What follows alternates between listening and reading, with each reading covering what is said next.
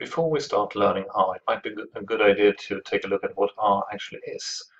And it's often said that it's a programming environment, meaning that it's both a standalone executable software program and a programming language for management analysis and presentation of data.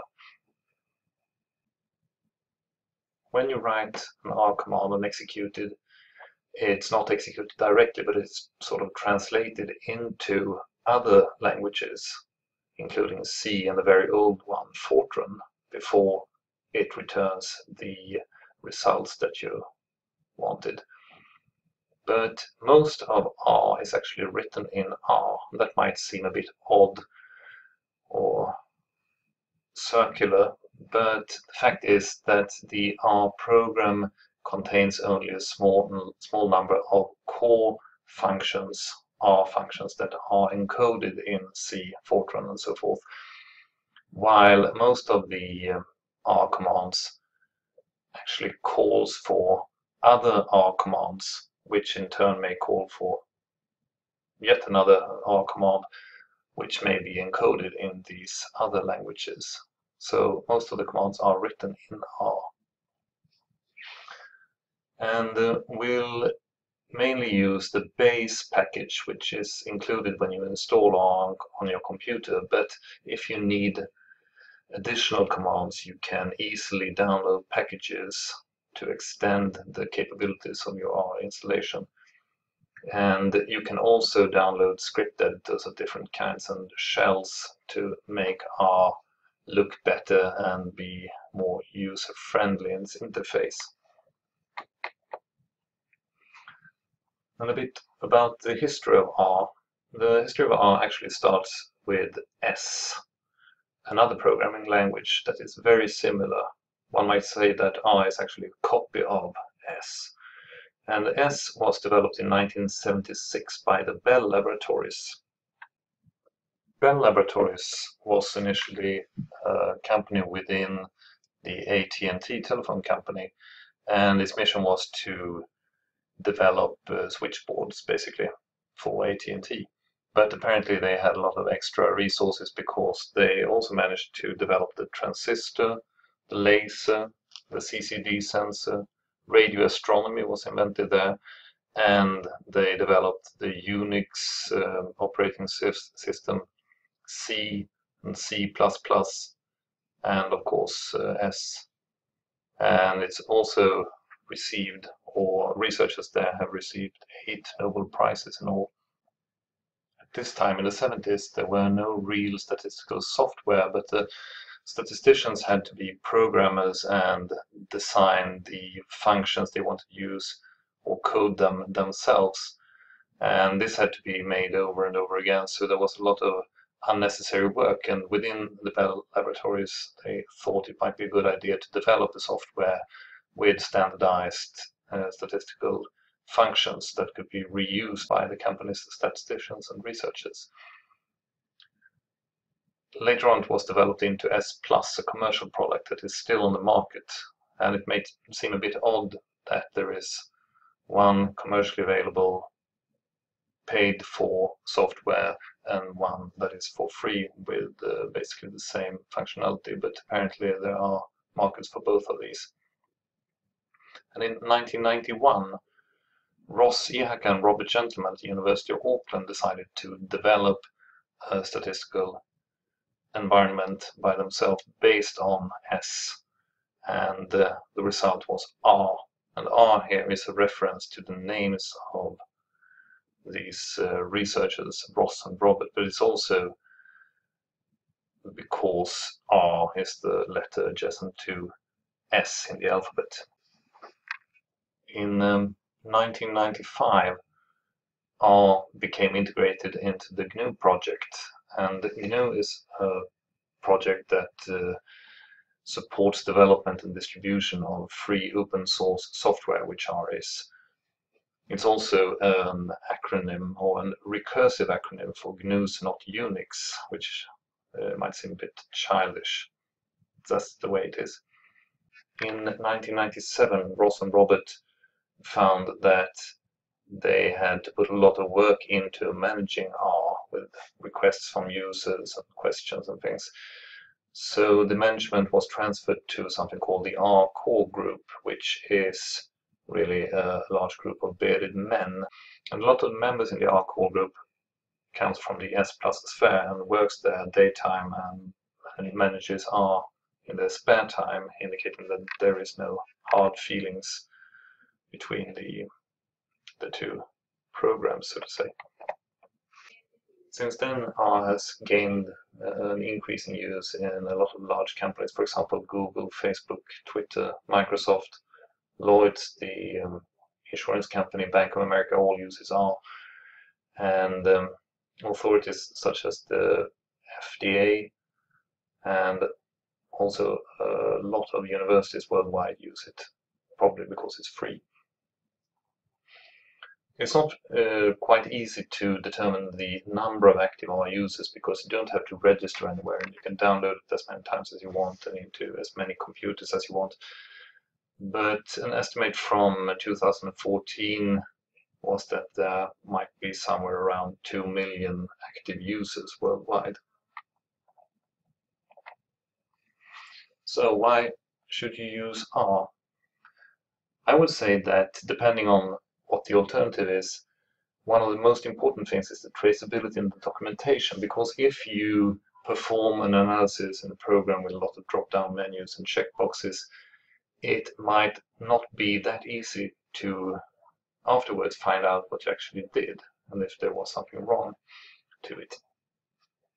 While in R you write code, and if you save this code, which you should do, then you have clear documentation of what has been done, exactly what you have done.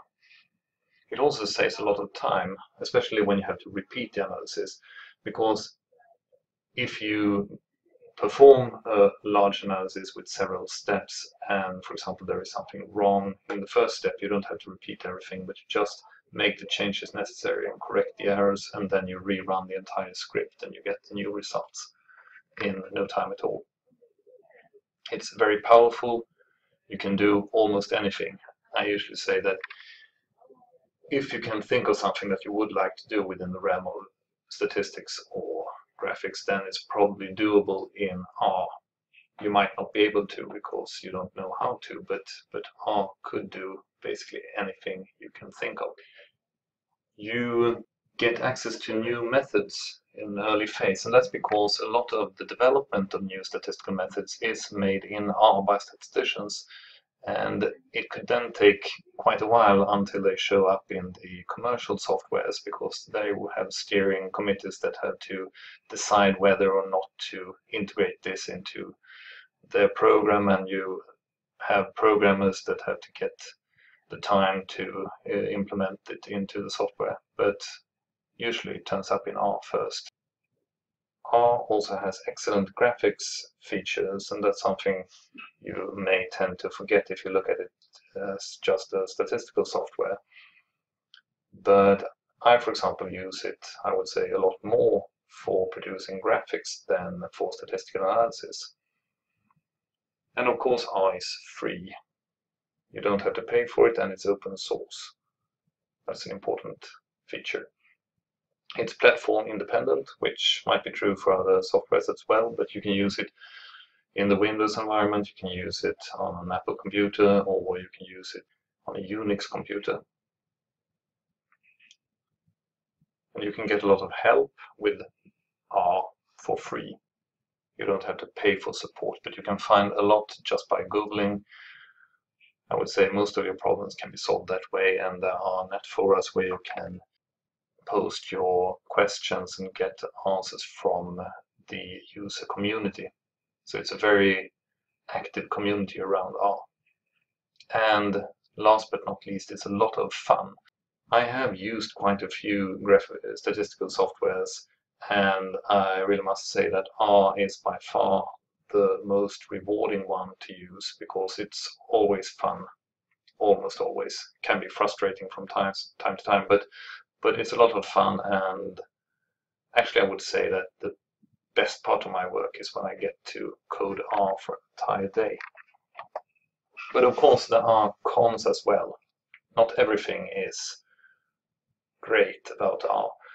One such thing is that it's rather difficult to learn because you don't have a real graphical interface. You have to code everything, you have to write script.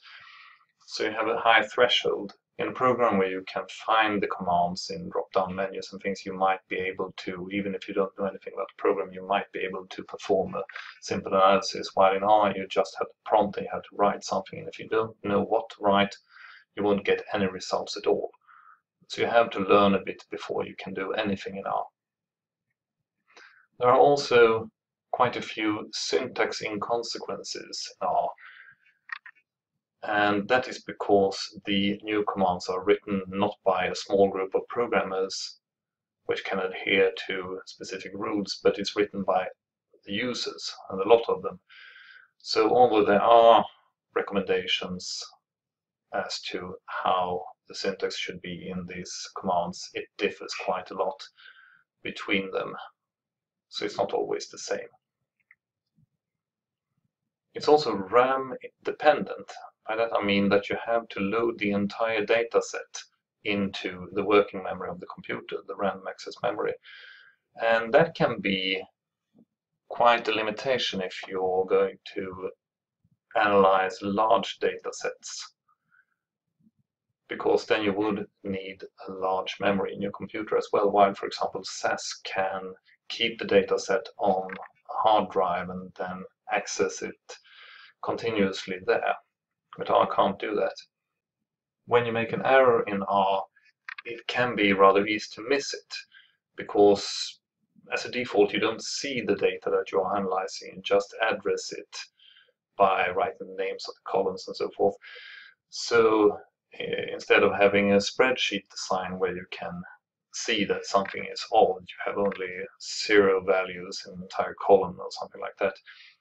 You don't see that in R, but you can see it if you ask for it, and you should probably do it, but otherwise you might miss errors you have made. And the pre-analysis part of the data handling is rather complicated in R, I would say, as compared to the analysis itself. If you're going to perform a statistical analysis, it's usually just a single command. It's very simple. But to define the groups, make selections, to code the variables correctly and so forth, that's not always very intuitive, and will keep a lot of focus on these things in the course. And finally, it can be difficult to find the right method, and that's mainly because there are so many packages around. And if you're going to perform some analysis, there might be a lot of good alternatives and possibly bad alternatives as well. So you will have to identify these and choose the one that is best suited for your needs. For example, I've performed a few meta-analyses, and there are a lot of meta-analysis packages in R, and you shouldn't use all of them, but you should choose one. And choosing this one can be a bit difficult.